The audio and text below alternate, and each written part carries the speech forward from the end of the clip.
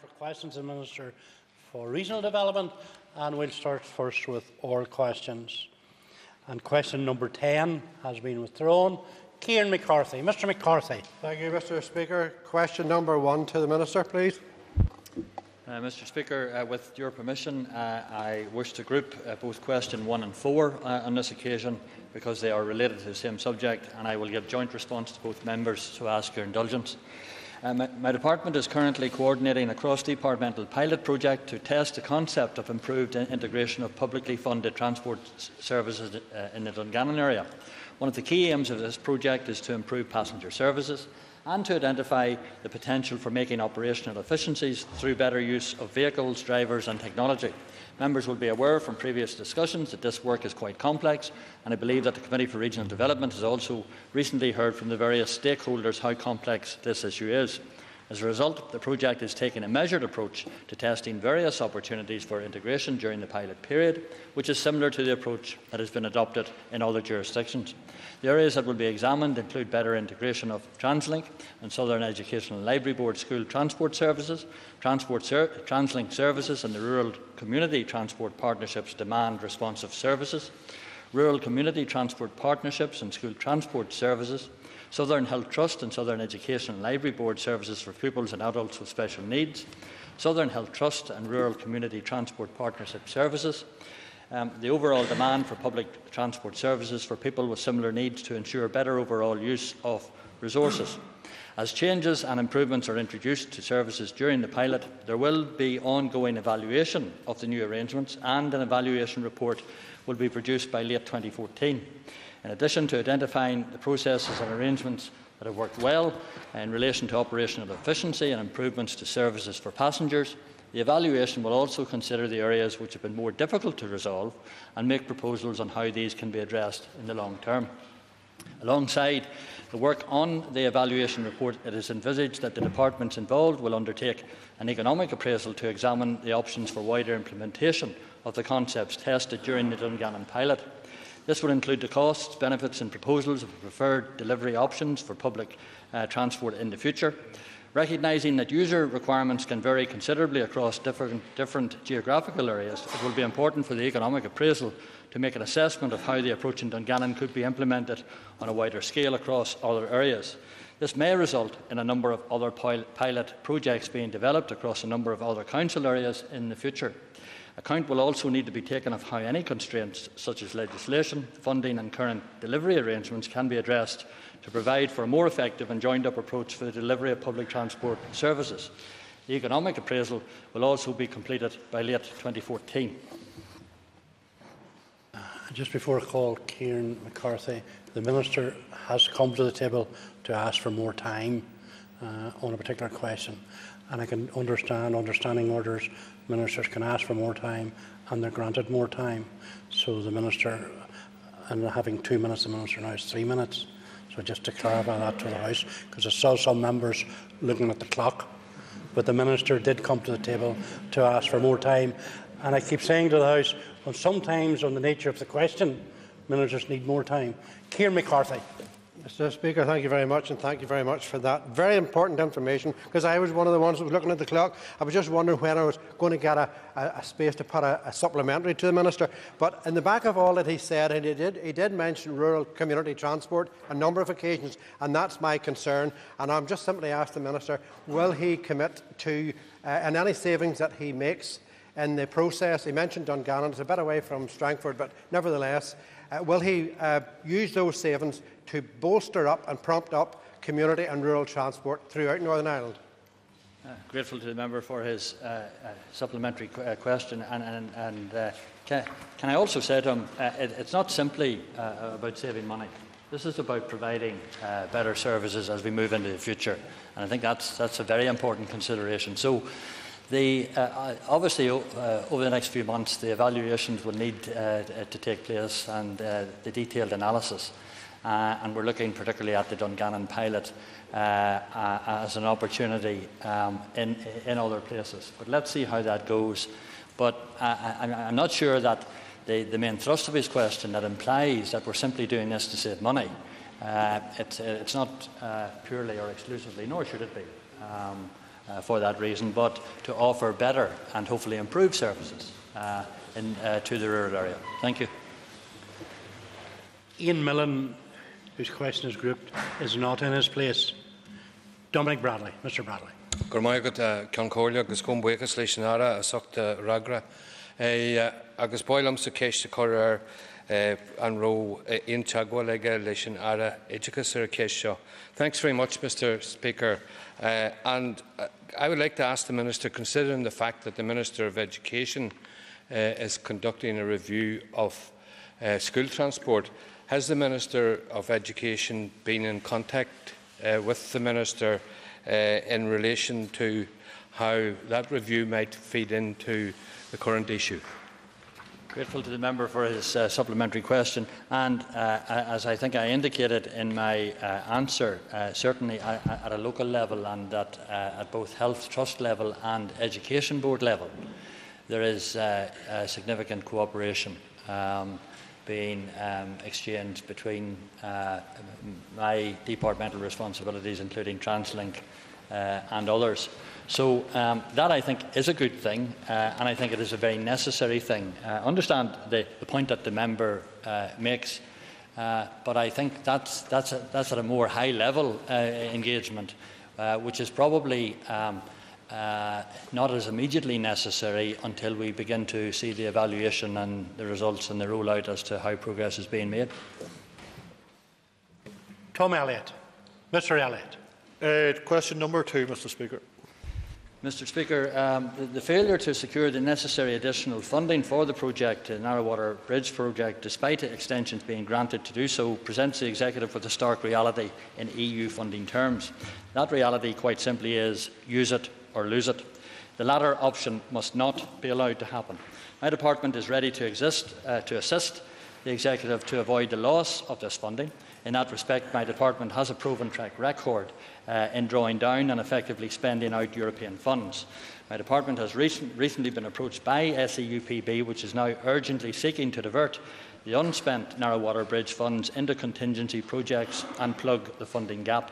SEUPB, in seeking projects which meet the specific requirements of the Interreg 4 funding programme, in as much as they can, demonstrate clear cross-border benefits and could be delivered within the EU prescribed timescales. One such project relates to the upgrading of the Enterprise train running between Belfast and Dublin.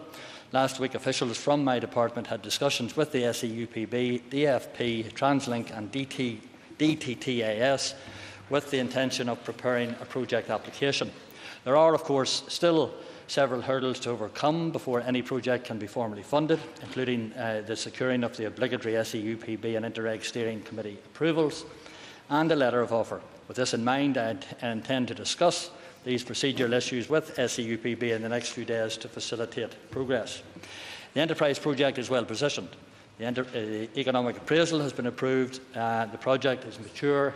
TransLink has great experience in delivering these type of projects. I can therefore answer my colleague with a definitive yes to the question as to whether or not my department can assist, and I will, in the expectation of cooperation and collaboration from everyone, make sure that these funds are not lost to the people of Northern Ireland. Tom Elliott. Mr. Elliott. Thank you very much, Mr. Speaker, and I thank the Minister for that. He has highlighted one scheme that the money could be redirected to. Can he indicate if that would utilise all of that money, or indeed if there are any other projects that he may be able to put the money into, including the Southern Bypass and Enniskillen? Grateful to the member for his supplementary question, and at the end of the day, all politics is local.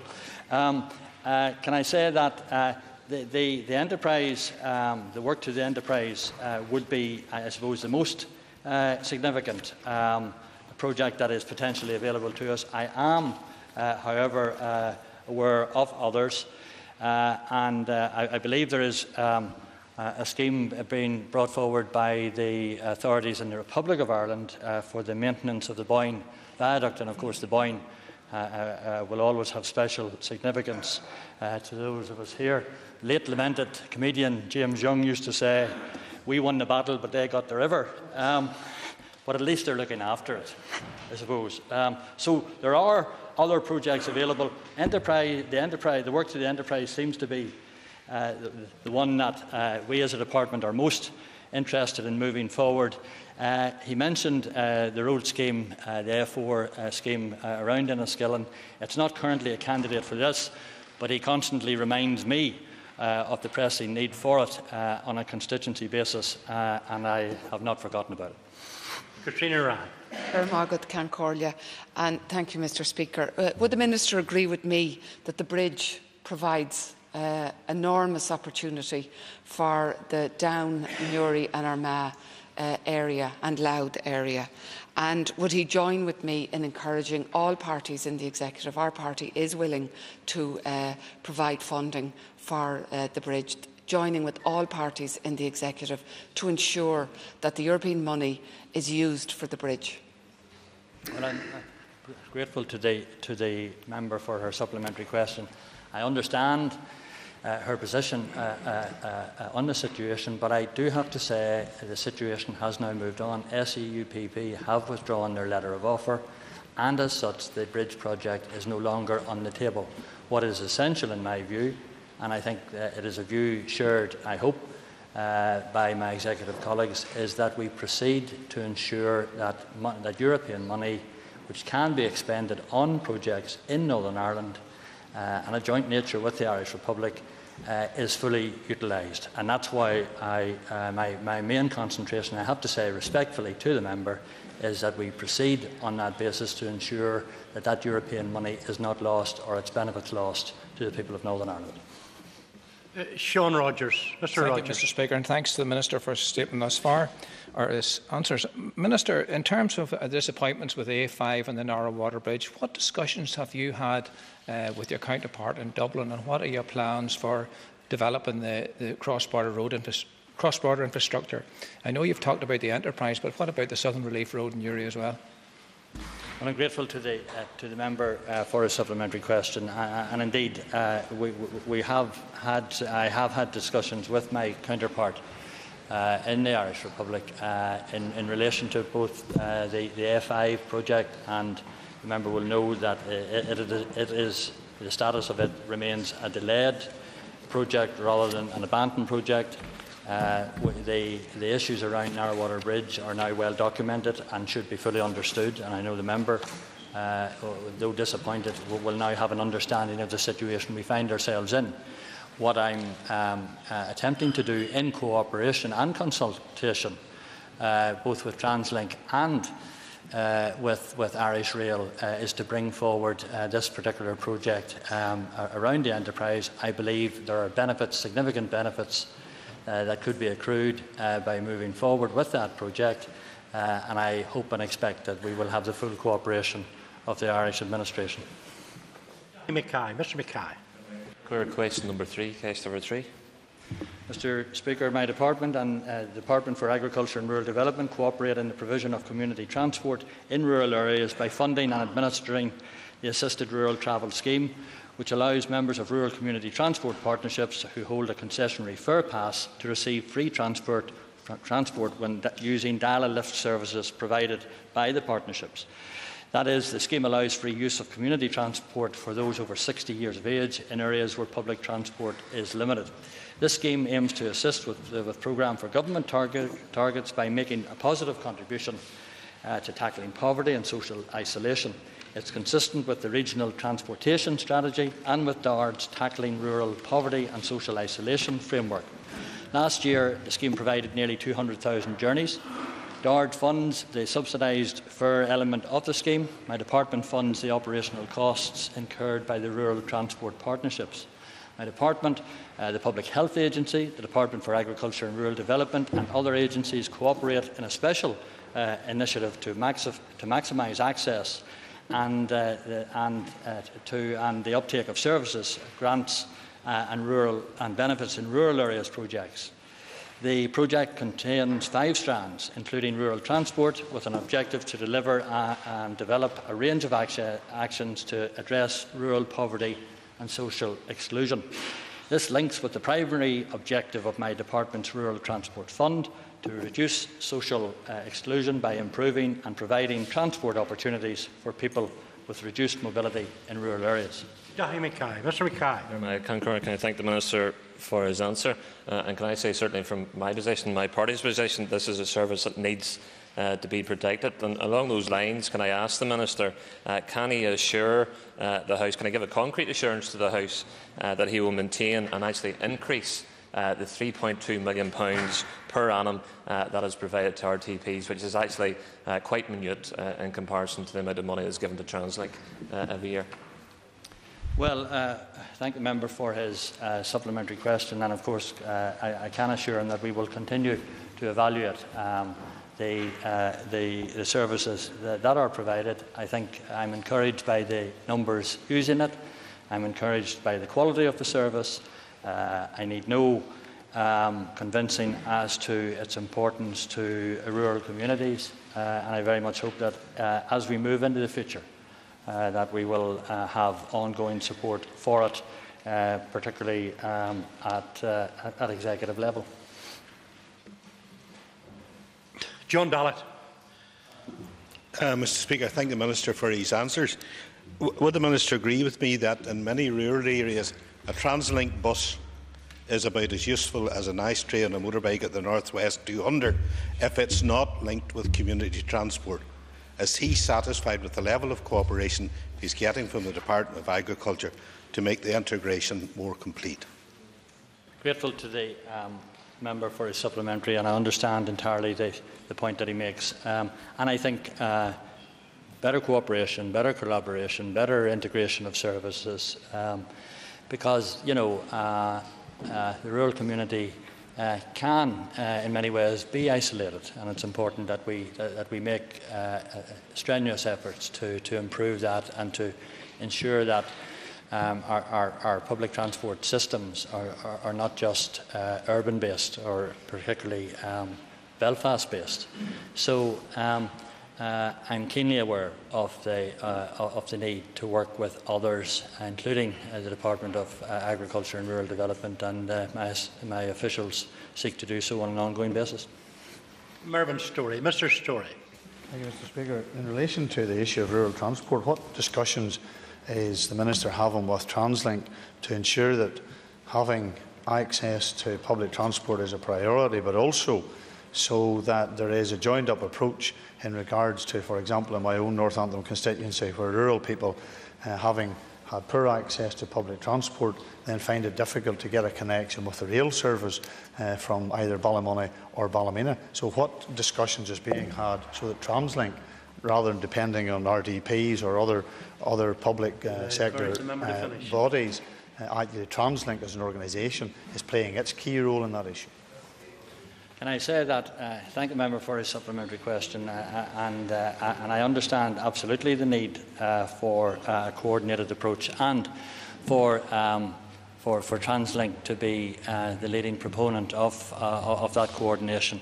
And of course the member will know that we have sought to improve park and ride facilities at various locations for bus and train users, and we will continue to try and roll out and improve that campaign. So we are aware of the need for coordination and cooperation, and that's very much the remit of TransLink, and indeed of me as Minister and my departmental officials as we move forward.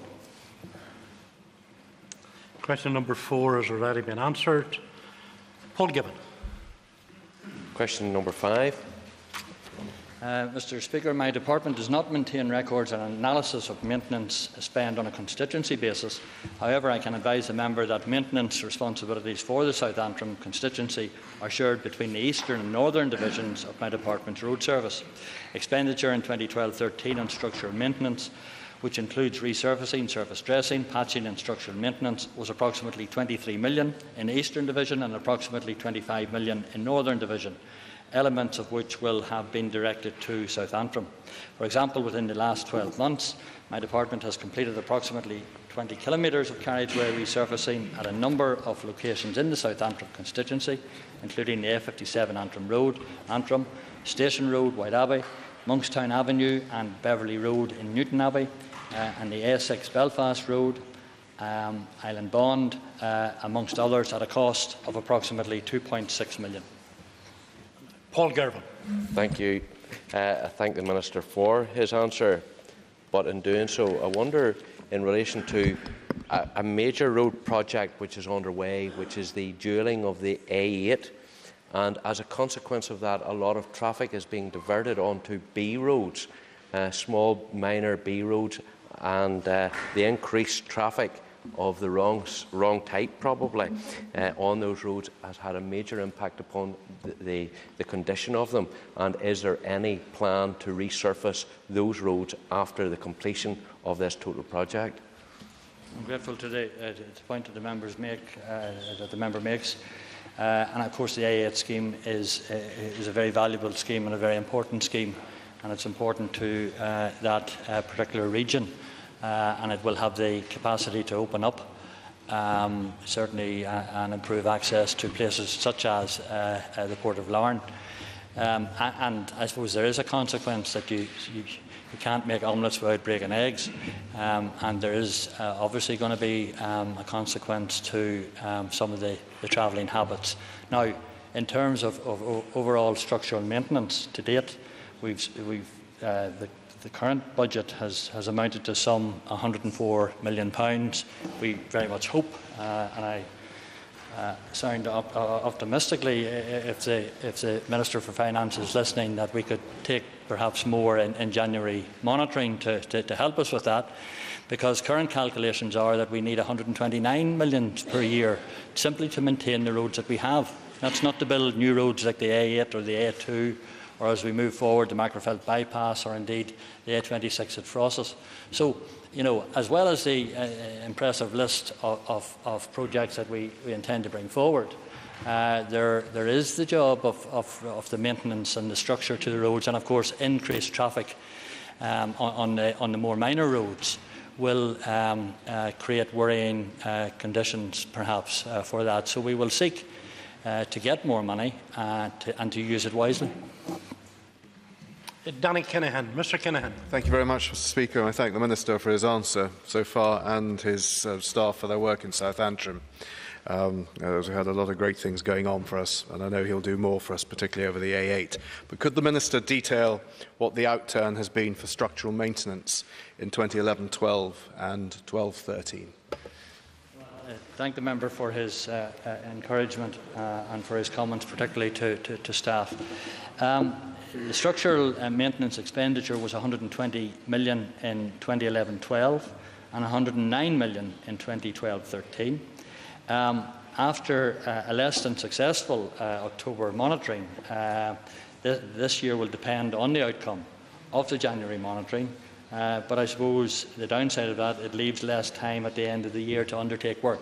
It is an issue that I continue to raise with executive colleagues, particularly the Finance Minister, in that whilst we are a department that is willing and able to spend money relatively quickly, there would be more sense if we were allowed more time to better plan that expenditure, and it would certainly help those on the ground, the many contractors and those in the road construction industry who now face the prospect of a late surge of contracts having to be carried out by the end of the financial year. So the member's point is well made.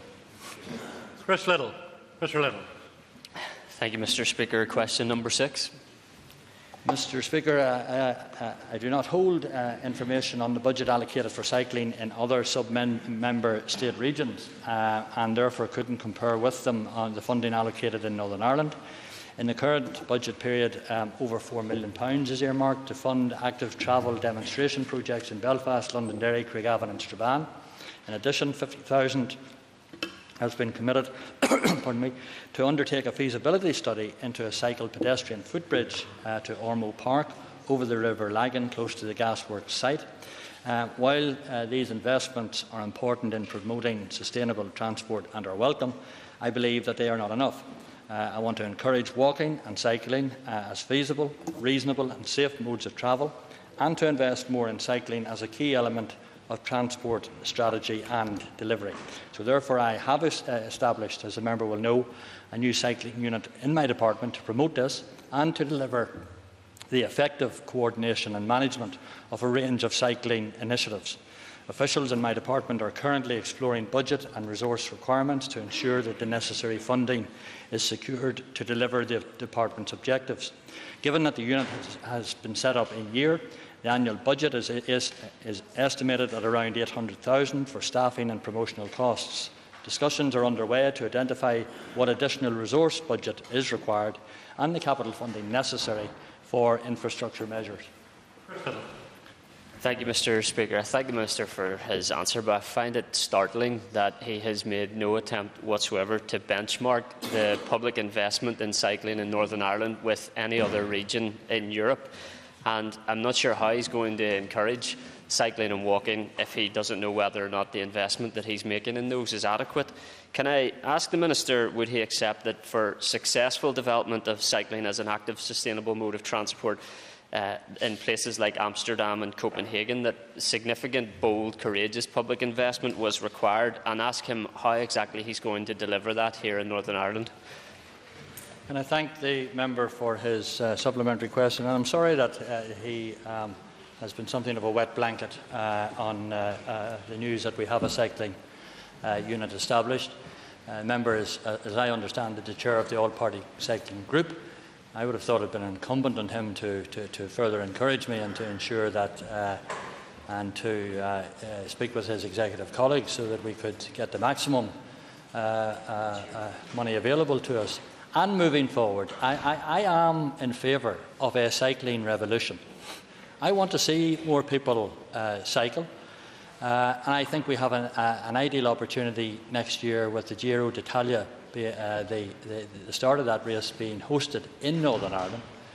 I think we can promote that as an event, but we can also promote cycling to the extent to leave it as a legacy project for the Giro d'Italia.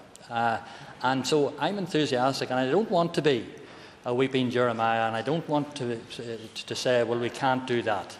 We want to move forward in this, and I'm keen to see progress. And I just want to encourage the chair of the all-party cycling group that really he needs to give it a good shove too.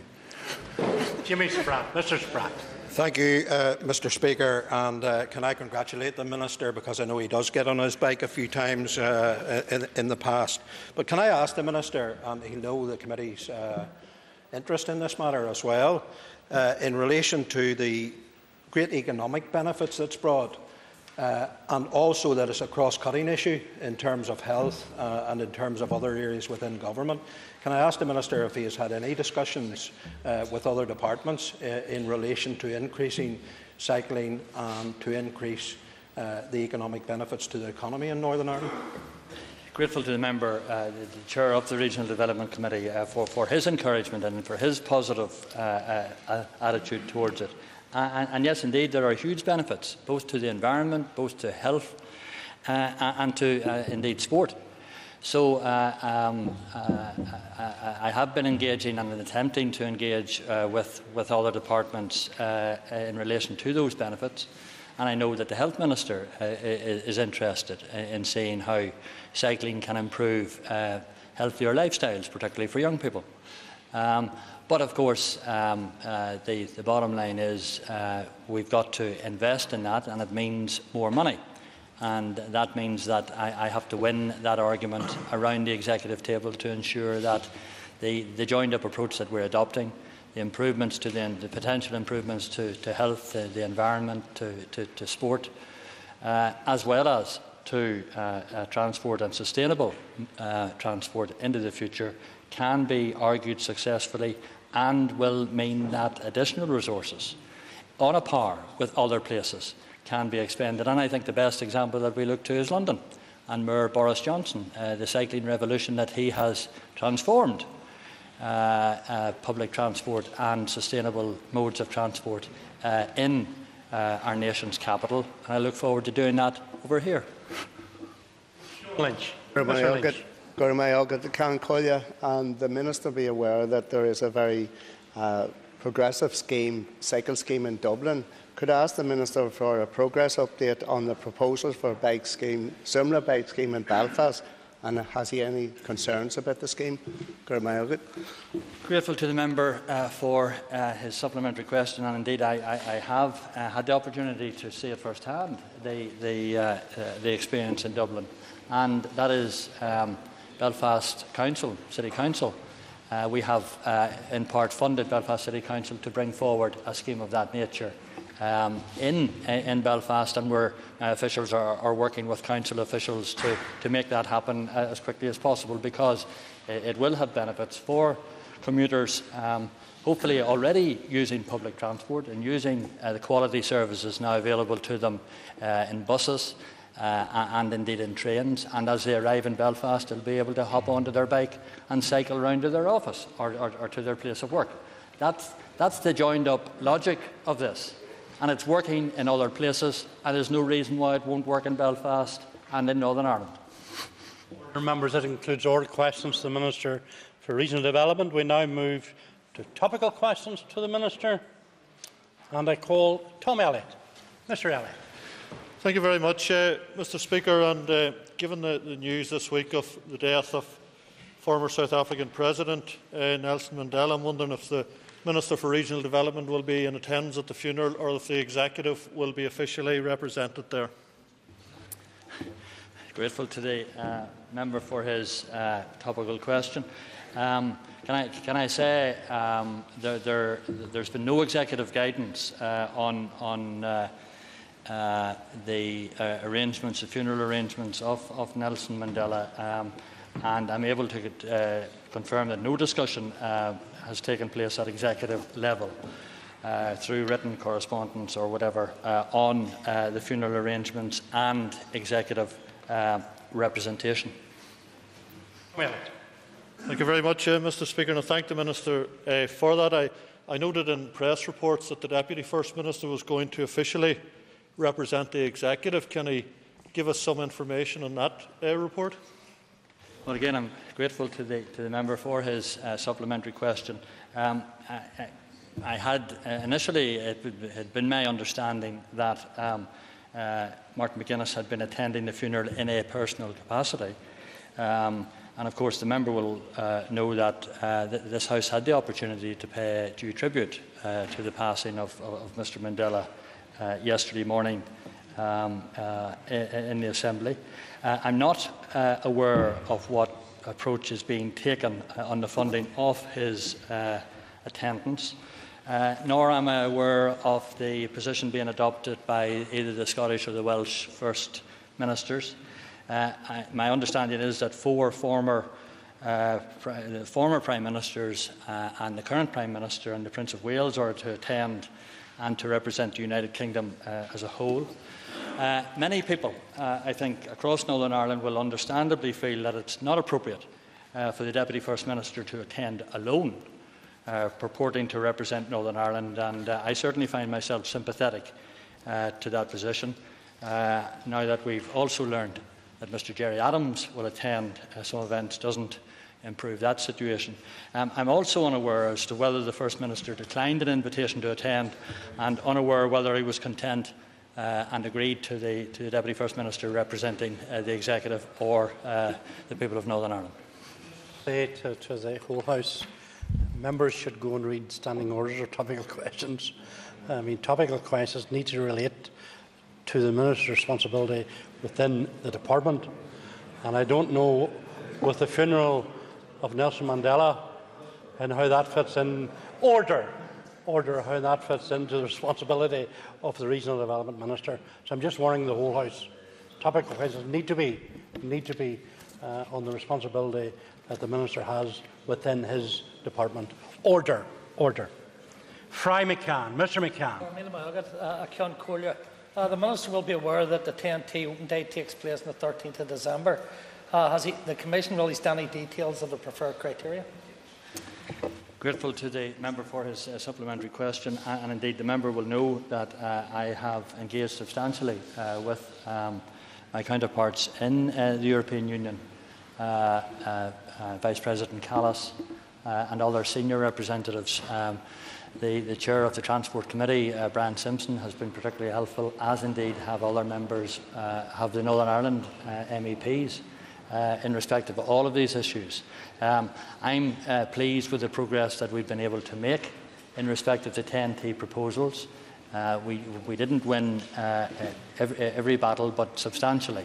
I share the view of my counterpart in the Irish Republic that with the challenges that we were that faced us in relation to TEN-T, that we've come through it pretty well. Mr. McCann. I think the Minister is aware that several members of the committee will be travelling to this event. Does his department have any suitable projects lined up to maximise the potential drawdown of funds? Grateful to the member for his supplementary question, and on an ongoing basis, my officials seek to identify suitable projects whereby we can attain grant aid. Grant aid for the projects themselves, opportunities appear to be a little bit more limited, but certainly the funding of studies and various consultation exercise and the preparatory work for a lot of important schemes can avail of EU funding, and we'll seek to do that as a consequence not only of next week but as we move into 2014. Millen. Mr. Millen.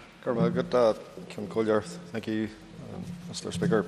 Could I ask the Minister, door-to-door transport ended on the 31st of March 2013, with Disability Action now providing interim transport services across the north. What are the long-term plans for this service? I'm grateful to the member for coming into topical questions. He was unfortunately absent for the detailed answer that I had for oral questions. But anyway, Disability Action continue to provide Disability Action transport services with grant support from the Department. It's an interim scheme until such time as the Department considers how best to address the transport needs for people with disabilities. And of course, the member will know that there has been no reduction in the budget to the door-to-door service since it ceased on the 31st of March 2013. Ian Millen. Thank you, Minister, for your answer thus far. But it doesn't really. Could you tell me then when it might give us a time frame as to when the service might be restored? You know, because if interim Disability Action is now doing the interim service, you know, surely disability needs to know: are there going to be extra funding available for them, or whatever? Grateful to the member for his supplementary question. I think I hope I've been able to allay his concerns about any reduction in funding. There hasn't been a reduction in funding. Simply, what we're assessing, what we're continuing to look at, is how best we can provide this service. It's currently being provided by Disability Action. And we're looking at into the longer term as to should we continue in that way, and if not, how do we tweak it, how do we improve it, rather than, it's not a question of cutting it. And certainly the important thing is that it has not been reduced in its budget spend, and we're satisfied at the way it's been handled at the moment. But of course, we need to give ongoing consideration to these things. McCarthy. Mr. McCarthy. Thank you, Mr. Speaker. If the Minister was listening to Radio Ulster this morning, he would have heard of the very sincere worries from our senior citizens about the threat to the Senior Smart Card. Will the Minister support the hands-off campaign, and will he give a categoric guarantee to this Assembly that the Smart Card will remain come hell or high water? I'm very grateful to the member for his supplementary question, and I note he didn't indicate a personal interest. But let me say I am aware of the benefit, the huge benefits of the concessionary travel system that we have. I think it is greatly used. It allows a great many people to travel. I think it improves social interchange, and I think there is also huge benefit to the local economy as people undertake journeys. And let me say, under my watch, let me be absolutely clear, under my watch, I don't intend to fundamentally overhaul the concessionary scheme that we have, and I hope that that will give considerable comfort to the campaigners who are out there, who I understand their concerns. But not under my watch, not under an Ulster Unionist, will there be a cutting or a withdrawal of the services that are available under the current concessionary transport system. Kieran McCarthy. Thank you, Mr. Speaker. I'm delighted that the Minister has given a commitment under his watch that this senior Smart Pass will remain. That's very welcome. And I think, along with the Minister, would applaud this Assembly for instigating. There is, Mr. Speaker, we all take credit for the instigation of a Smart Pass for our senior citizens in Northern Ireland. Would the Minister agree with me that without the Smart Pass, a lot of senior citizens would be housebound, they would be out of order, they would be out of sequence, there would be a drain on our health service because of the lack of movement without the Smart Pass? Grateful to the member for his comments, and I do agree. I think the concessionary fare scheme and the Smart Pass have afforded people the opportunity to reach out into the wider community, to remain active within the wider community.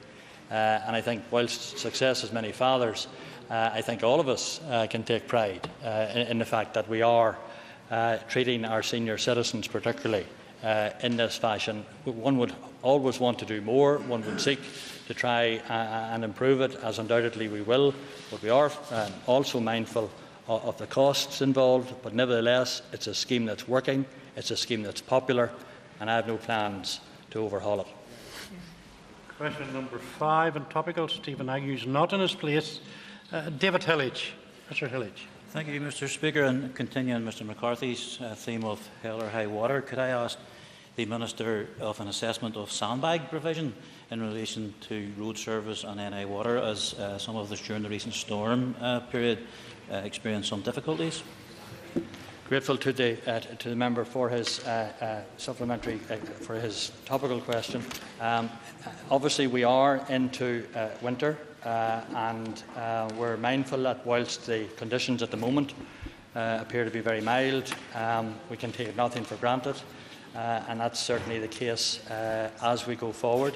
The member will know that the issue of sandbags is one that, with the cooperation of local councils, my department has been working to achieve progress on that. I'm always interested to hear if there are difficulties in particular areas, but generally I want to see and I want to welcome the increasing coordinated approach between my department and its agencies and local government on it. I think we should, as this is the last opportunity formally that we know of that the House will meet, and perhaps my last opportunity to say in the House as to how much we appreciate the efforts of those who will be providing winter services, those who will be watching the clock, watching the weather forecast, not perhaps able to enjoy fully the Christmas hospitality with their families, and the over 300 staff plus the private operators who will seek to provide a public service to the people of Northern Ireland by keeping the roads open and by keeping people safe. And I want to pay a tribute in advance to the efforts of everyone concerned. Thank you, Mr. Speaker, and I welcome the Minister's words on the Department's arrangements with local councils. Can the Minister ensure that all sections are on message and all sections of the Department, particularly in the Eastern Division, as we approach that time? Happy to give that assurance, and I know that the staff, particularly in my department and its agencies, are geared up and adopt a very professional attitude, and I'm pleased that increasingly good relationships now exist with local councils, and I hope very much that as we approach the heavy winter, then we can work together successfully. Thank you very much indeed. Members, that concludes questions on those regional development. We now